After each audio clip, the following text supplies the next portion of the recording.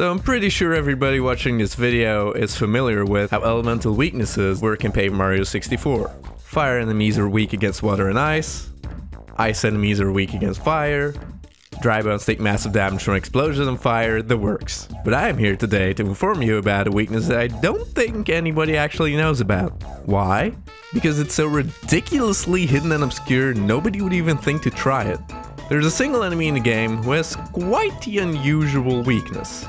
The enemy in question? The Monty Moles found in Chapter 6.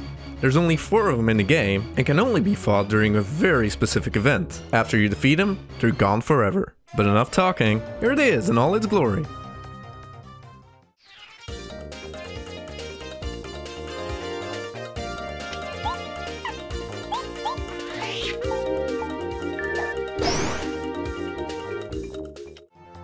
For some reason, these very rare enemies are programmed to take 3 extra damage from hammer throw. They're not even weak to the regular hammer. They're specifically weak to hammer throw. And yes, they're the only enemy in the game with this weakness. Not even the Monty Moles and Mountain Rugged share this trait. It's specifically them, which makes it even weirder.